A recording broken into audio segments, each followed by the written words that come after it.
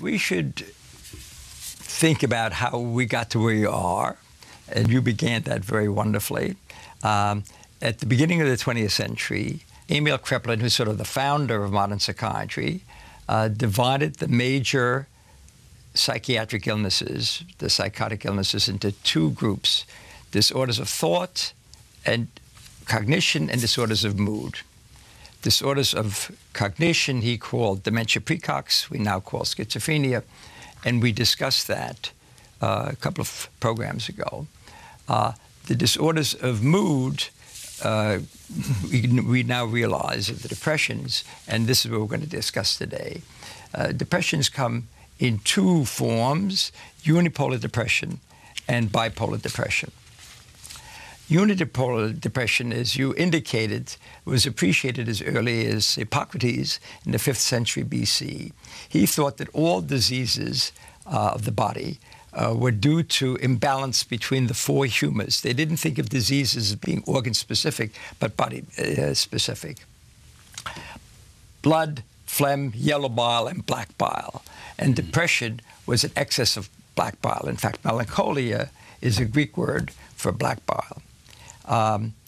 The first really sort of good clinical description of depression came with a very famous 17th century psychoanalyst by the name of William Shakespeare, your friend. He has Hamlet say, "How weary, stale, flat, and unprofitable seems to me all the uses of the world." And as you pointed out, the characteristic features of depression, which we're going to hear about, a sense of hopelessness, helplessness, low self-esteem, an unending poor mood, a sadness, relentless day in and day out, associated with deep psychic pain. This is a very common disorder. Worldwide, about 5% of the population suffer from depression at one time or another. In the United States, it's the major disability in people between 15 and 45 years of age. And it's also associated with sort of a loss of interest in what's going on in the world. It's really a very devastating disease. Bipolar depression, it involves, in addition to the depressive episodes, episodes of mania. And these are almost the mirror image of depression, a feeling of you can accomplish anything, euphoria, excessive talking, feeling that they're sexually very powerful, and often they become sexually very active, no need for sleep, and sometimes really engaging in risky behavior that gets them into all sorts of difficulties. About 25% of people with unipolar depression also suffer from bipolar depression.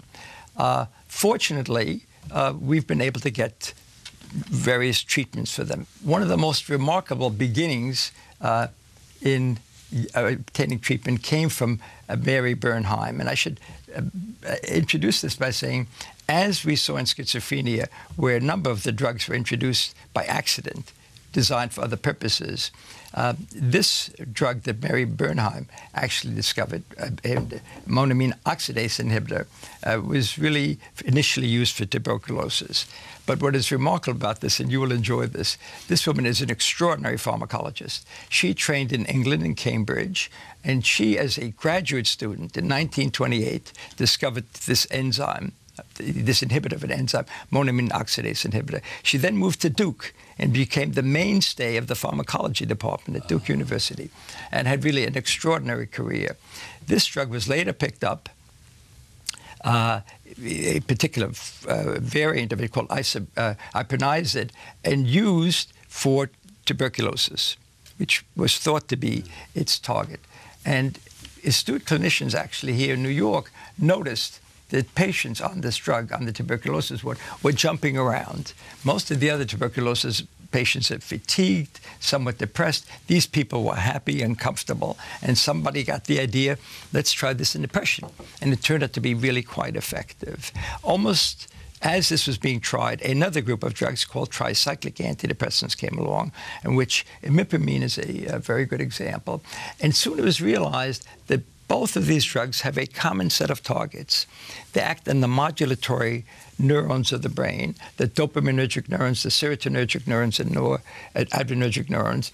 And this was not only an insight into the possible site of action, but it gave rise to a hypothesis about the nature of the disease.